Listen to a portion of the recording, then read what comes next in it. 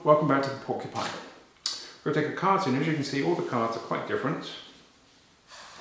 And what I'd like you to do, sir, is just cut the cards anywhere you want. Just there, right? Cut into two piles and turn the cards over. Okay. And if you look, you can see that you could have cut anywhere. And you see these cards are all different, but you cut here. So that's your card, and you can take that card, and you can take that card. All right. And we also need 1, 2, 3, 4, 5, 6, 7 other cards. Now normally we wouldn't look at your cards, but because there's a video here, well, we will. So we've got the King of Spades, the 6 of Clubs, and the 2 of Diamonds. Right, remember those cards, and we've also got these 7 different cards. Just shuffle your cards inside here, and we now have 1, 2, 3, 4, 5, 6, 7, 8, 9, 10 cards.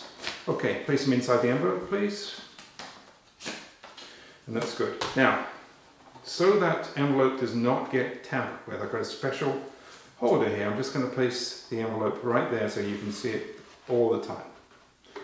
Okay, now, what I'm going to do is take this magic wand and I'm going to attempt to use some hocus pocus. Oh, look. Was that